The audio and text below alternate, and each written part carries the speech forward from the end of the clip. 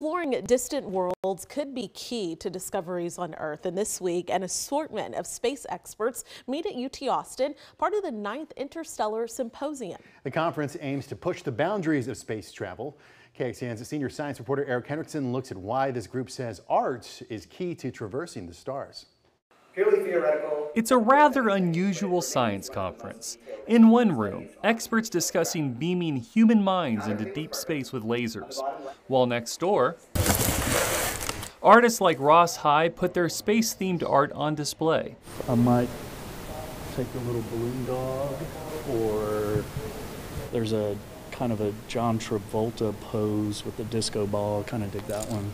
The mixture of researchers, authors, and artists is intentional at the 9th Annual Interstellar Symposium. We're not going to build a community of support to enable a mission if we can't tell the story of why this is important. Interstellar Research Group President Joe Meany says they focus this year's conference on trekking deep space. But how do we actually apply that to the benefit of people in the near term and improve their communities? So how do we travel beyond our solar system? Physicist and science fiction author Les Johnson says the biggest challenge is distance. Well, science fiction often makes interstellar travel look easy. Get in the ship, hit the warp drive, you're at Alpha Centauri, right?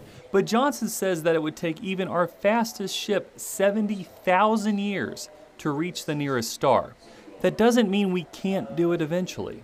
This group is about building consensus that we need to start thinking now to plan for that future.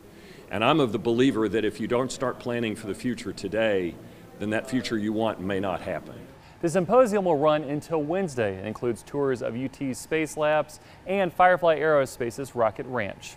In Austin, Texas, Eric Henriksen, KXAN News. And going in depth, just this month, the European Space Agency observed interstellar comet 3I Atlas. This was as it passed close to Mars. The comet is the slightly fuzzy white dot you see right there. It's from outside of our solar system, and it's on a course that's going to take it closer to Earth. Now, these are rare. Most things in our solar system, like our moon and other planets, share a common origin.